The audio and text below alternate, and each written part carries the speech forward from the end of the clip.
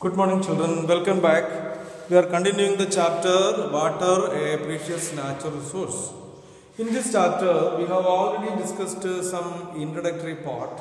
But now we are coming to, there are two important categories of natural resources, renewable and non-renewable. You know what are renewable resources? Renewable resources are resources which cannot be run out, or which cannot be completed or finished, and if we use them, and what we say, and those can be replaced, and these natural resources can be replaced by natural process.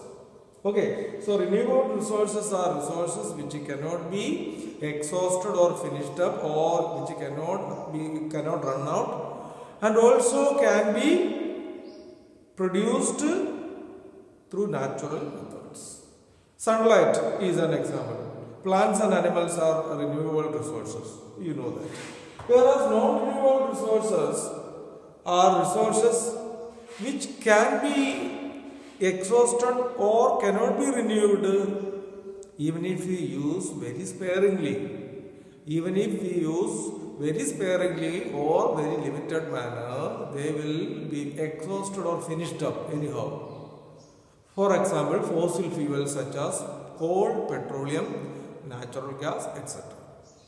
Anyhow, these natural resources can be categorized in detail. As I told you, renewable. The word renewable means which we can renew or regenerate or reform. There can be two categories of renewable resources, inexhaustible and exhaustible. Inexhaustible natural resources cannot be finished up. They can be renewed or regenerated by natural methods. They will be there in the nature forever.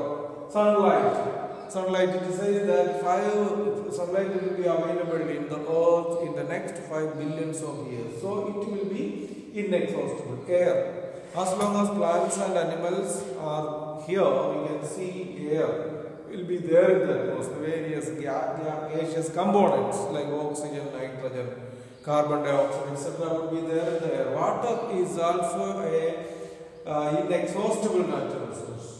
Whereas exhaustible natural resource, renewable resource can also be exhaustible.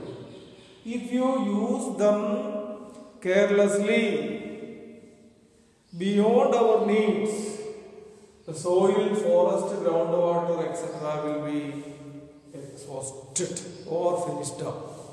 So, the renewable resources can be inexhaustible, like sunlight, air, water, and the renewable resources can also be exhaustible or finishable.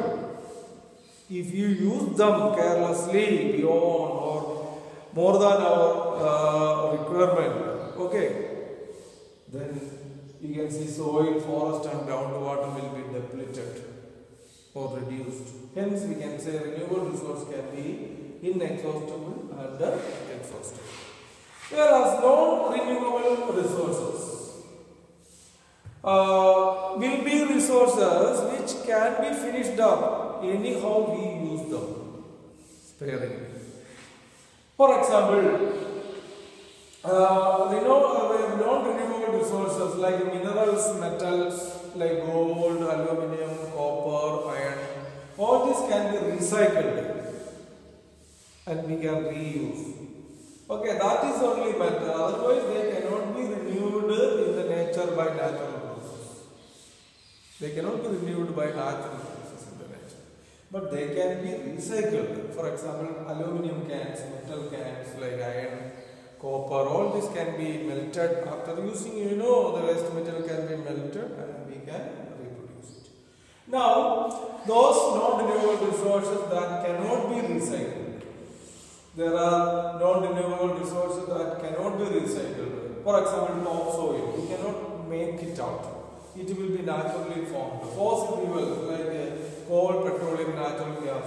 All this will be cannot be recycled. So the non-renewable resources can be recycled like a mineral and cannot be recycled like topsoil, fossil fuels. etc. That's all. Thank you.